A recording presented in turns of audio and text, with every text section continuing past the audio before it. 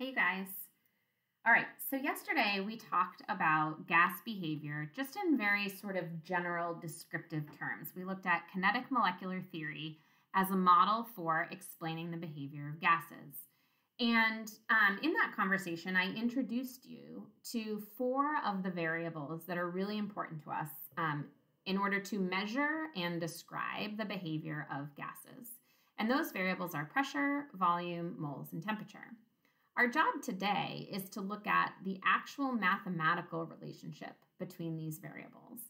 And instead of just giving you the key equation, even though you already know it, I think it would be more fun to derive it. So the people that are doing the demos in school today, they're observing these relationships firsthand. And you guys will do that next week as well. But for now, we are relegated to a few videos here that we're going to watch together, looking at the relationship of pressure to all of these other variables. Like, what is the relationship between pressure and volume, pressure and moles, and pressure and temperature?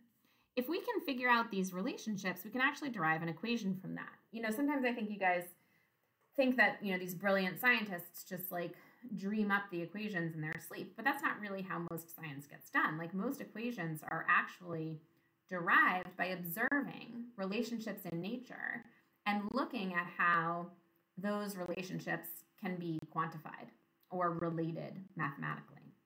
So let's do that. Let's watch a couple videos together. The first video we're going to watch is going to look at the relationship between pressure and volume.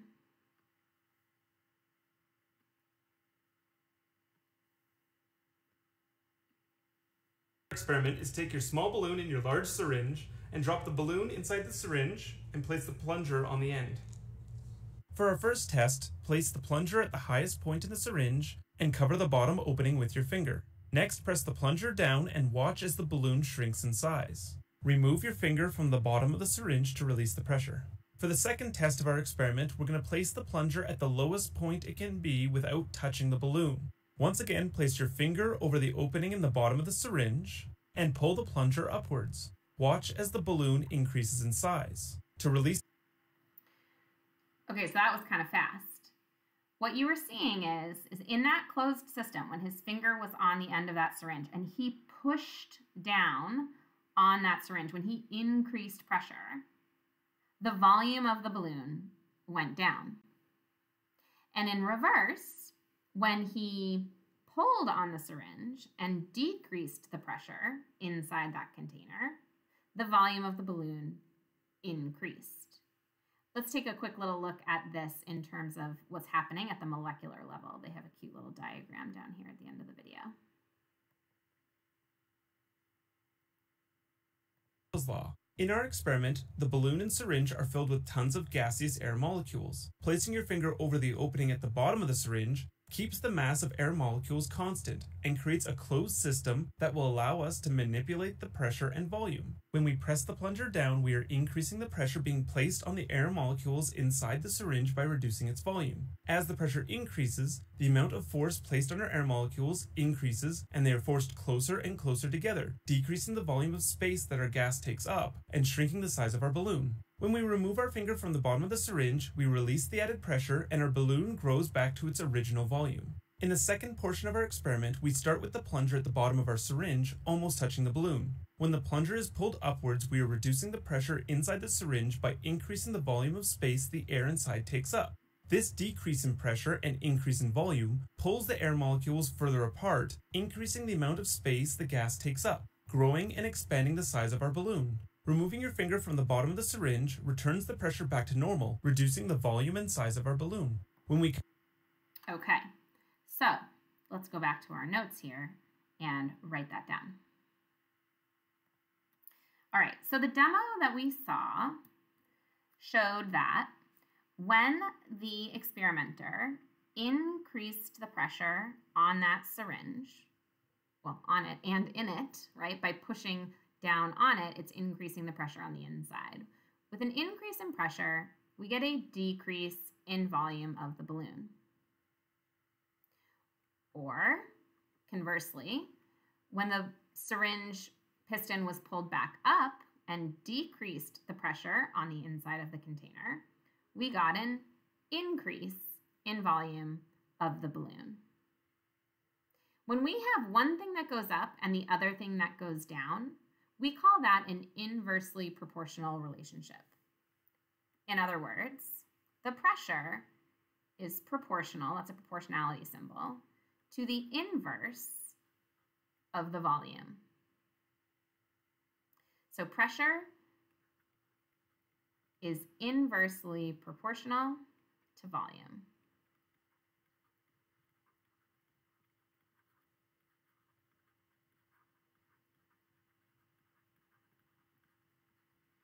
I don't know why I didn't use variables there. Save myself some scratchy. Okay, let's look at the next variable relationship.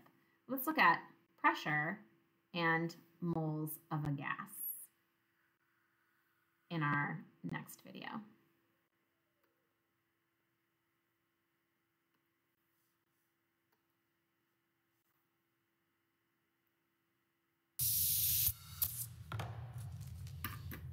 Now I'm going to check the pressure.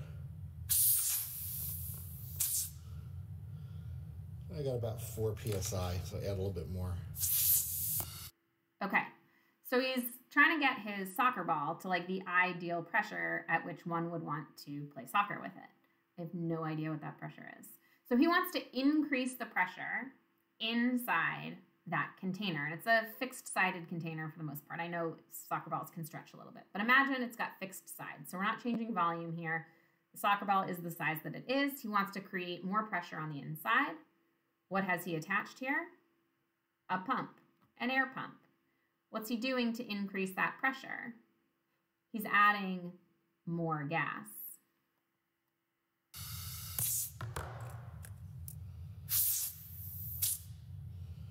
Now I'm up at just about 9, so that's good. Okay, there we go. Apparently 9 psi is the right pressure for inside a soccer ball. Sorry, all you soccer players that I don't know that. Okay, so what we just saw, you guys, was the relationship between pressure and moles of a gas this time. Oh gosh, I didn't leave myself very much room. Okay, so in order to increase the pressure inside the soccer ball, we needed to increase the moles of gas inside that soccer ball. And you could hear that when he accidentally sort of let his finger off and some of those moles of gas escaped, when you get a decrease in moles of gas, you're going to get a decrease in pressure. This variable relationship right here is different than our pressure-volume relationship. Here, when one thing goes up and the other thing goes down, you've got an inversely proportional relationship. With pressure and moles, when one goes up, the other goes up. This is a directly proportional relationship. Pressure is proportional to moles of gas. Oh my God, here I go again, not using variables. Pressure is directly proportional to moles.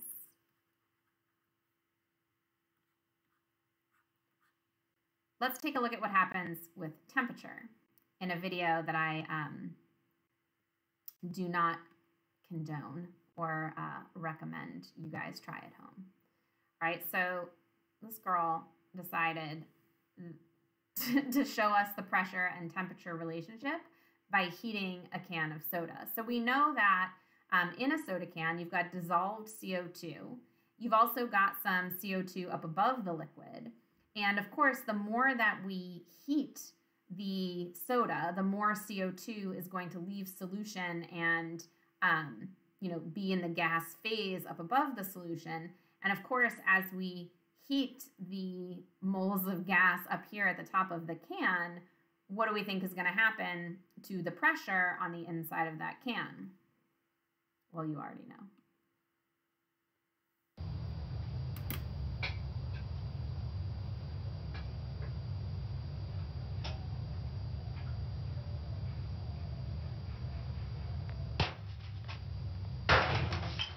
Oh, crap. Yeah, oh crap. Okay, so what have we learned? back to our notes. What we just learned here is that when you increase temperature, you're going to get an increase in pressure. You increase pressure when temperature increases. And of course, they increased the temperature so much that they exceeded the pressure limit on the can and the can exploded. If you were to cool the gas, you would end up with a decrease in pressure. So what we have here is another directly proportional relationship. Pressure is directly proportional to temperature.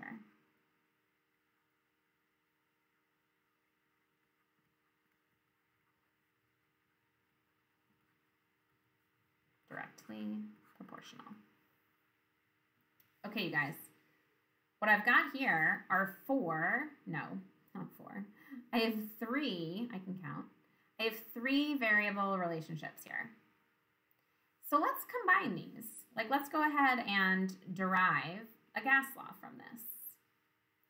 If pressure is proportional to all of these things, the inverse of volume, moles, and temperature, we can just put those things together in an equation. I can put moles and temperature on the top, and of course the inverse of the volume would be 1 over the volume. Pressure is proportional to moles times temperature over volume. Let's get all of this, I don't like stuff in the denominator, so let's go pressure times volume is proportional to moles times temperature. Now here's the thing, proportional does not mean equal to. It means related. Well, related by what? Like the pressure times the volume does not equal the exact number that the moles times the temperature will be. However, if you were to measure like 100 different scenarios of pressure, volume, moles, and temperature, like 100 different samples of gas at different pressure, volume, moles, and temperature conditions, this number, or this product, and this product are always going to be off from one another by the exact same amount, by a constant. And so that's how constants are found, you guys. Like we actually just measure, you know, a million different scenarios over and over and over again to find out how much they are off by.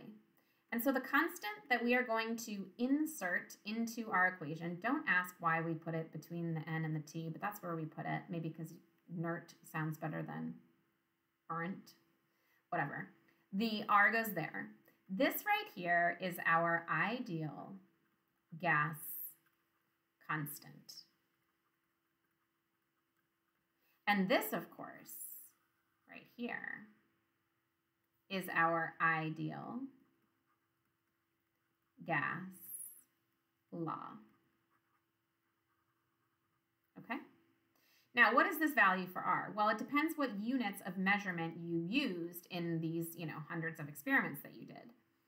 If you used liters to measure volume, atmospheres to measure pressure, moles to measure the amount of gas you had present, and Kelvin to measure temperature, the value for the ideal gas constant would be 0.0821. In other words, in order to use this equation, you guys, and to use this constant, you have to be in liters, atmospheres, moles, and Kelvin. Later on, I'm going to introduce you guys to some other values for R. R can be measured using different things, different units. But for now, whenever we use the ideal gas law, we need to be in these units. And that is the only tricky thing about these ideal gas law problems. It's not even, I would argue that it is not tricky at all. So let's go ahead and use it. Let's use the ideal gas law to do a practice problem.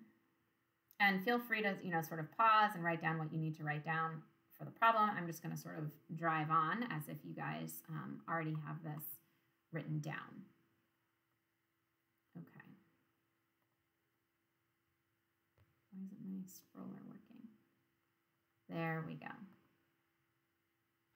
All right, so here's my problem. I've got some calcium carbonate and it's decomposing into calcium oxide and carbon dioxide gas.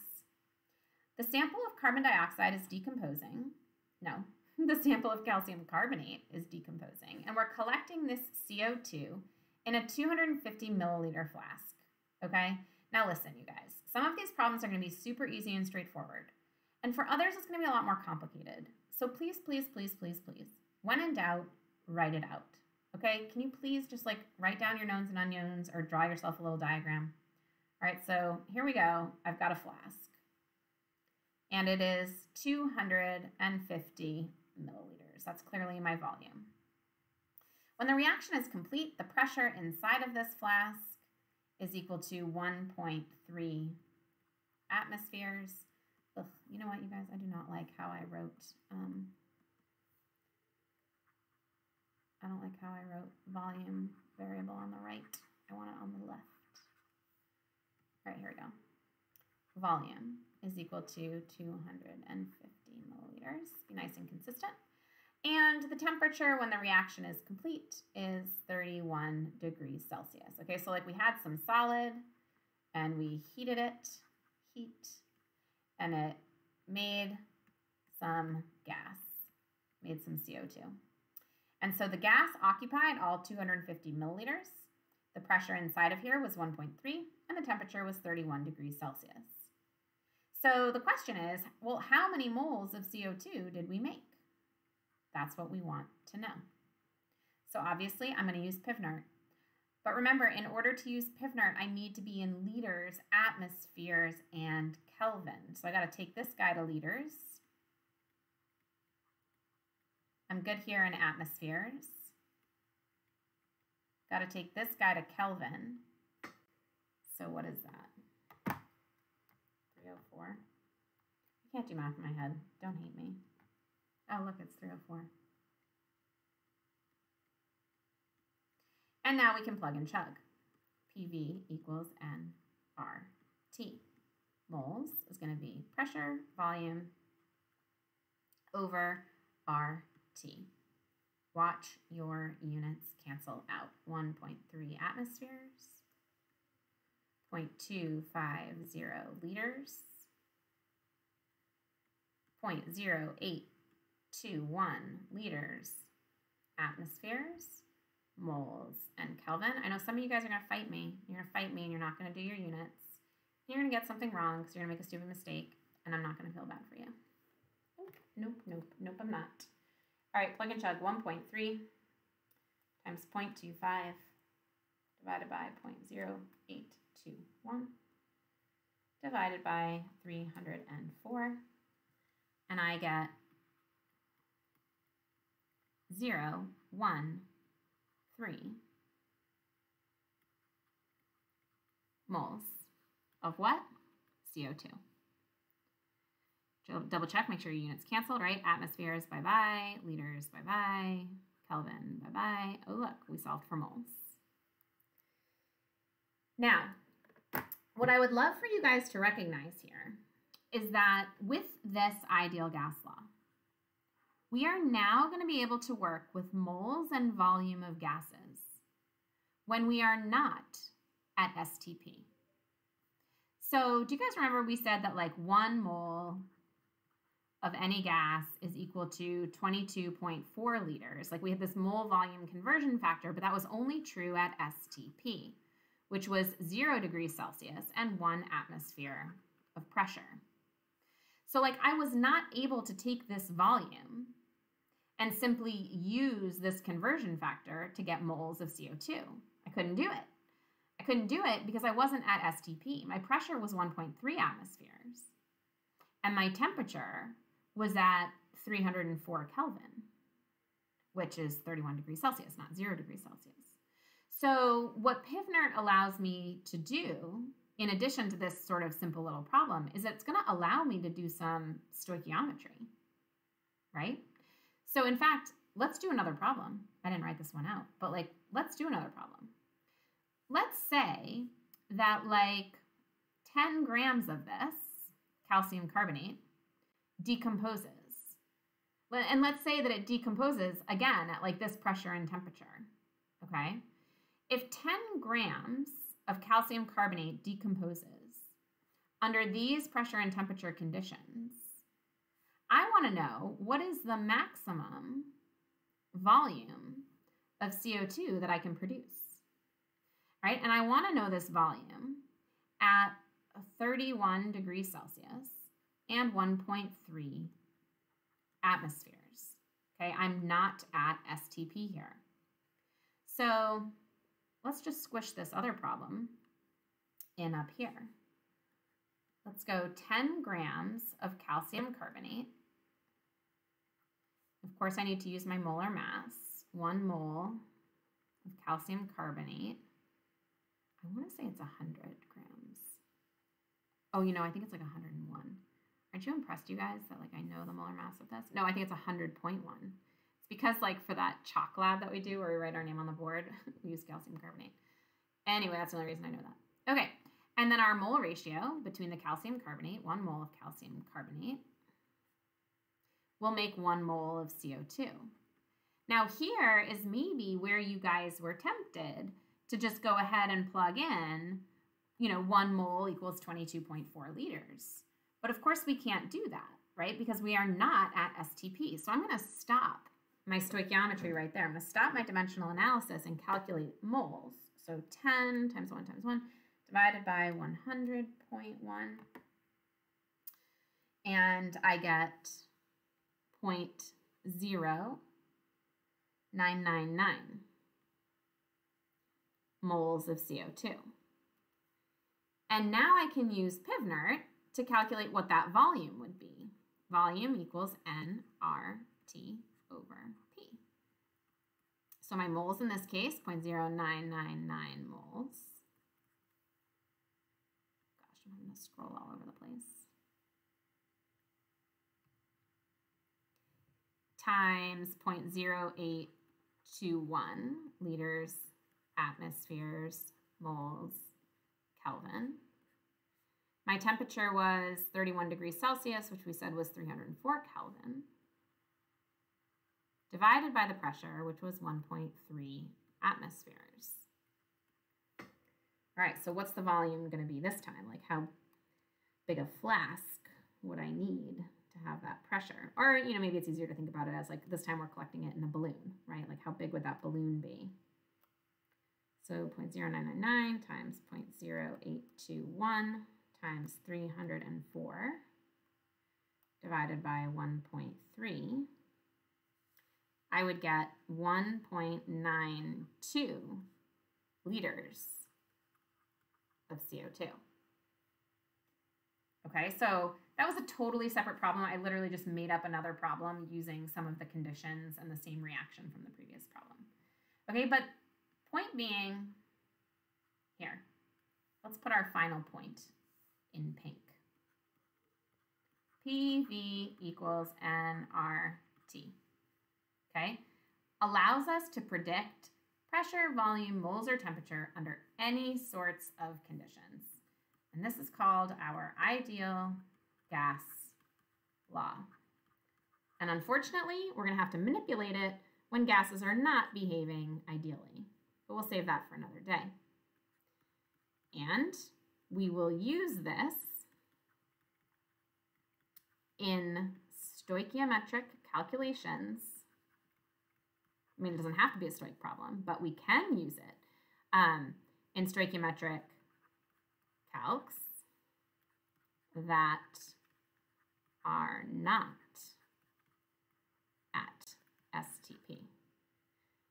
And hello, ever wonder where the 22.4 liters comes from? Look, if we were at STP, calculate the volume for 1 mole of any gas. These units are taking me forever. At standard temperature and pressure conditions, right? 1 mole at standard temperature and standard pressure. Guess what this number is going to be? You're so smart. Okay. Anyway, moving on, shall we? We shall. Let's talk about the combined gas law. Okay. So we can actually, just like we derived the ideal gas law, we can derive the combined gas law as well from the ideal gas law. So the ideal gas law says PV equals nRT. And you're like, yeah, I know. Well, remember, R is a constant, which means that the proportion of pressure and volume to moles and temperature will always be the same value, right? Because all of these things are related to each other. So they're all going to change proportionally or inversely proportionally to one another. So this will always be constant. In other words, if we have one set of pressure, volume, moles, and temperature conditions, they will always be equal to another set, a different set of pressure, volume, moles, and temperature conditions.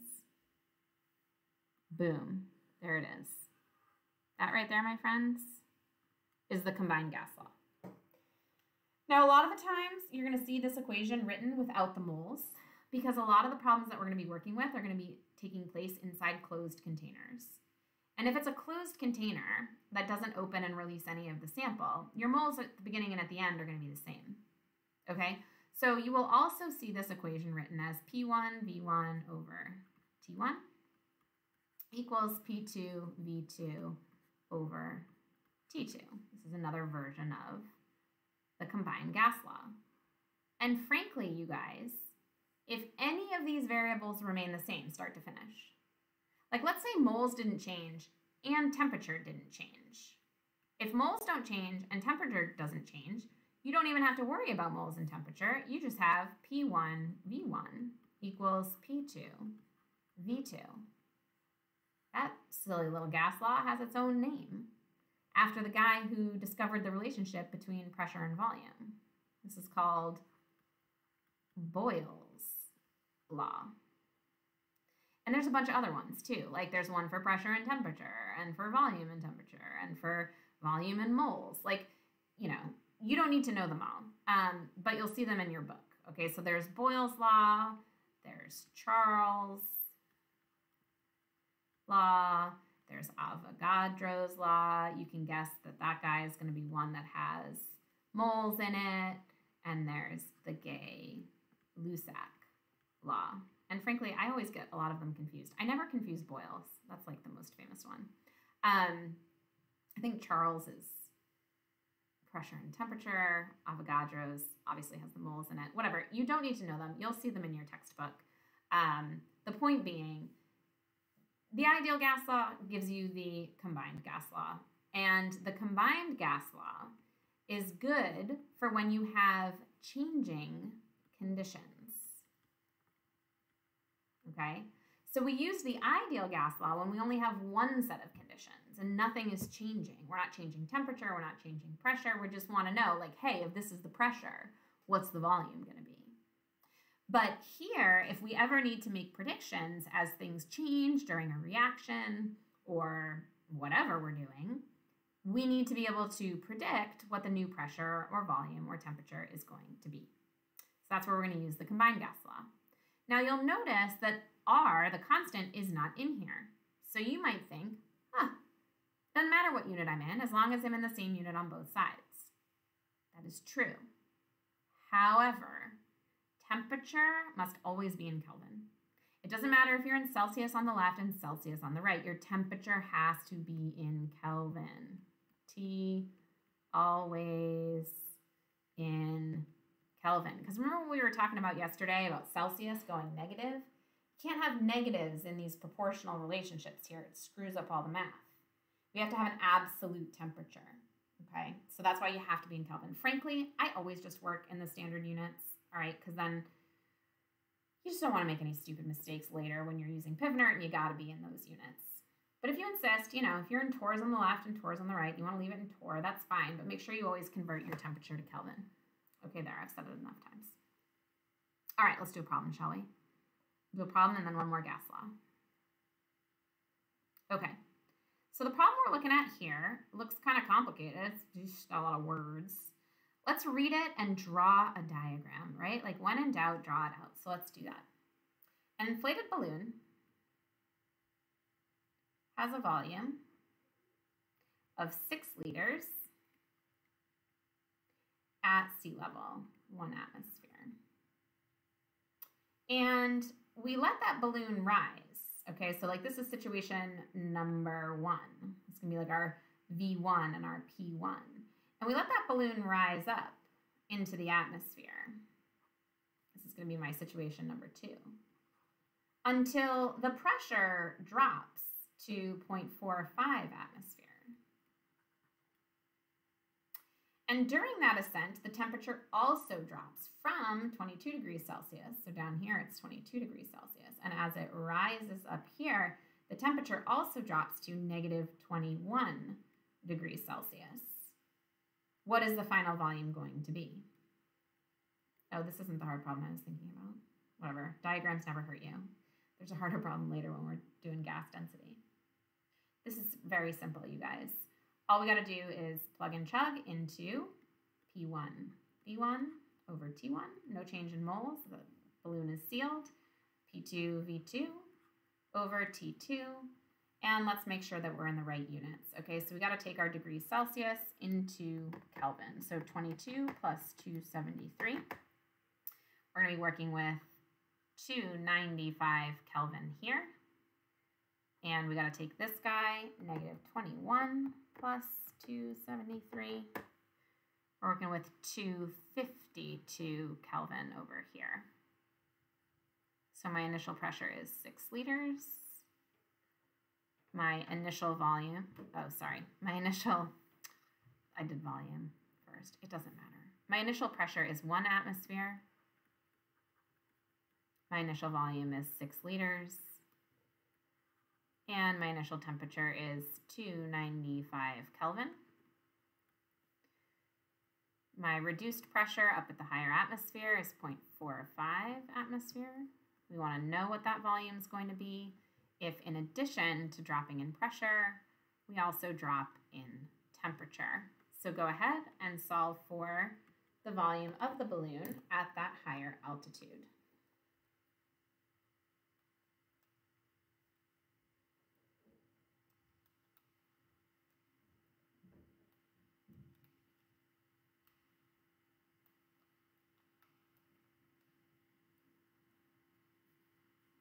I got a new volume of 11.4 liters.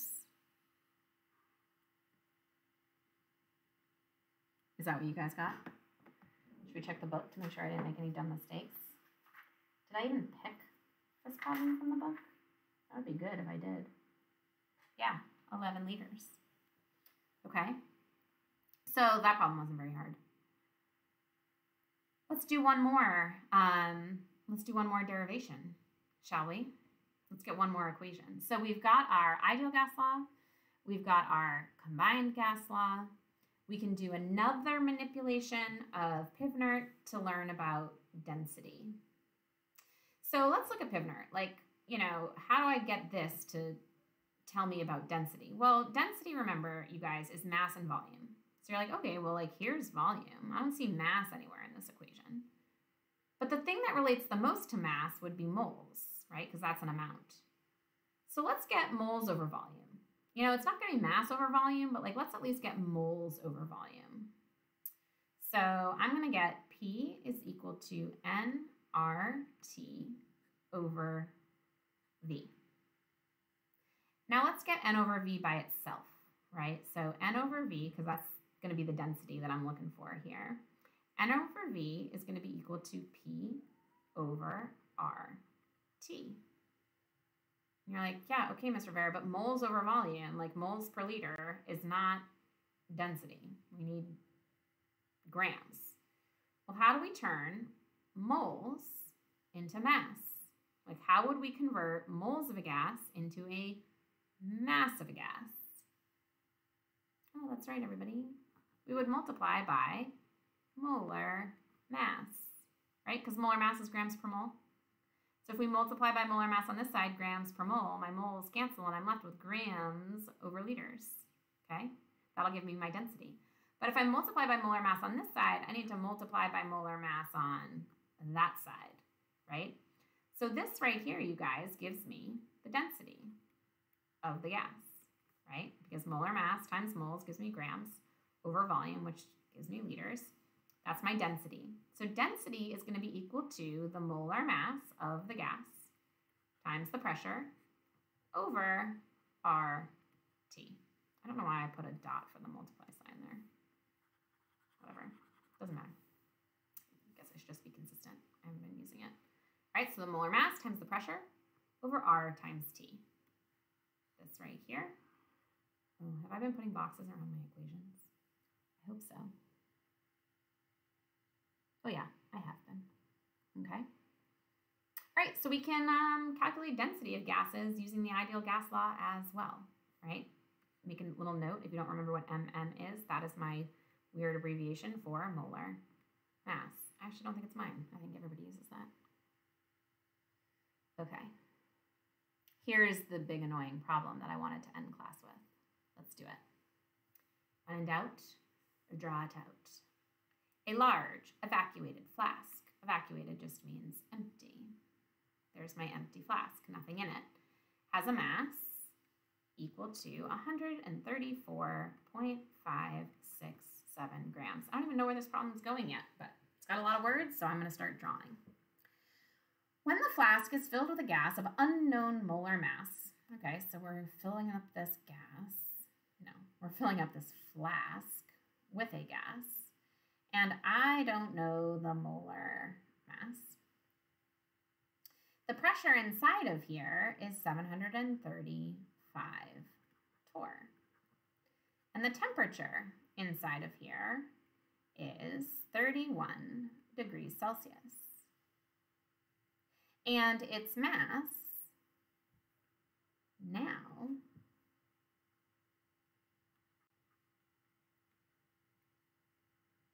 is 137.456 grams. Okay, so this mass was when it was empty, right? So that's just sort of the mass of the flask itself, okay? And so I can subtract these two values to get just the mass of the gas by itself. So the mass of the gas would be 137.456 minus 134.567.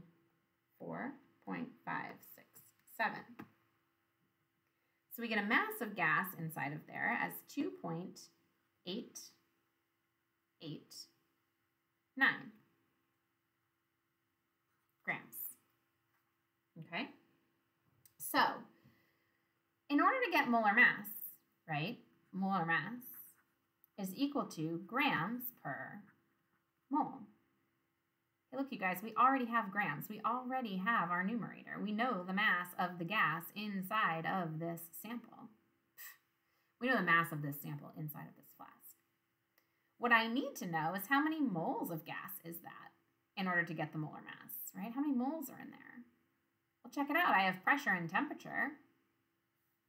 Maybe I can use PIVNER. PV equals nRT, right? Can I calculate moles? I know the pressure. I know the temperature. Oh, crap. They didn't tell me. They didn't tell me the volume of this flask. They just said it was large. Yuck. So I can't use this yet. But if I keep reading my problem, check this out. When the flask is evacuated again, oh gosh, how annoying is this? The flask is emptied out again, and then it's filled with water at 31 degrees Celsius. Now it has a mass of 1067.9 grams. So I can subtract from that 134.567 grams. That's just the mass of the empty flask to get the mass of the water in there.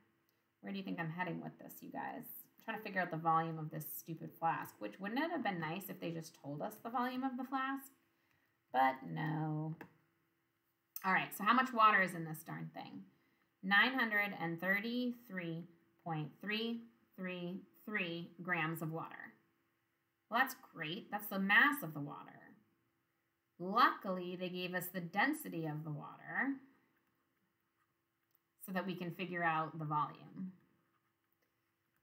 This many grams per 1 milliliter.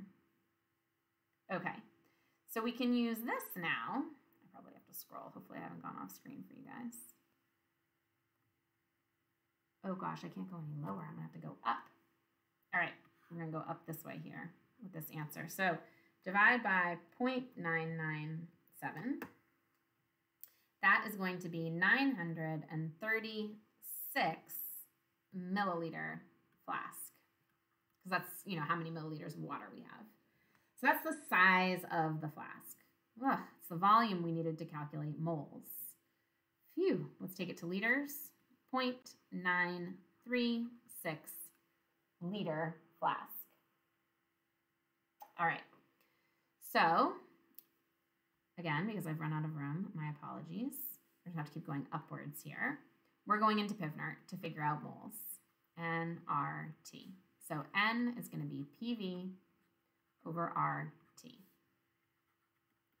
The pressure inside of that thing was 735 torr. Oh, for the love of God. Now I've got to convert that to atmospheres. 760 torr in 1 atmosphere. Let's do my conversion within my equation here. My volume was 0.936 liters. My ideal gas constant, 0.0821 liters, atmospheres, moles, Kelvin. I have no idea what the temperature was. Was it 31 degrees Celsius? So 31 degrees Celsius plus 273 will give me my Kelvin. Okay, let's calculate moles. 735 divided by 760 times 0.936 divided by 0.0821 divided by my temperature. I get moles of that sample being 0.0363 moles. That is not what the problem was asking me for, so I don't know why I'm putting a box around it. I'm going to use this. We're going to go back in this direction. I'm going to use this here, voila, to get molar mass, right? Remember, molar mass is grams per mole. My grams is 2.889 grams of gas. My moles is 0.0363 moles, which gives me 2.889 divided by 0.0363 gives me a molar mass of 79.6 grams per mole. Boom. Is that the right answer? Yes, it is. Is anybody wondering why I just did this whole big problem and I didn't use that density equation that we just derived up here? Right? Like I didn't use, I gave you a density equation that had molar mass in it, and then I didn't use that equation. There are so many different ways you guys can solve these problems. Because all of these problems, all of these variable relationships tie back to Pivnert, you can use Pivnert, which is kind of what I did, right? I said, screw that. I know molar mass is grams per mole. I've got grams. Let's find moles. Boom, let's figure it out. But could I have just used this problem and solved for molar mass?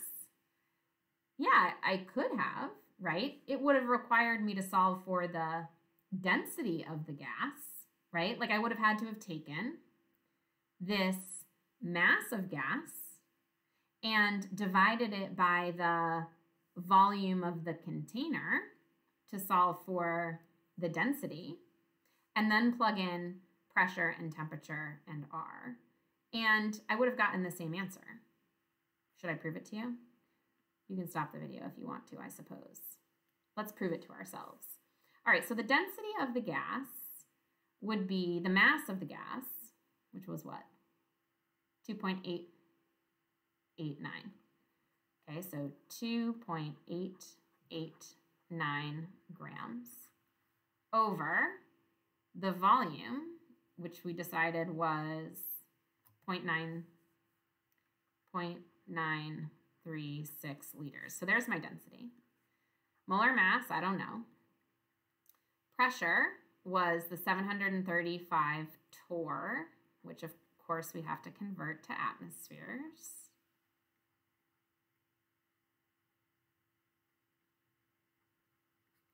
Okay, over 0.0821 liters, atmospheres, moles, Kelvin, times my temperature, which was 31 plus 273, which was 304 Kelvin. All right, let's solve for molar mass here.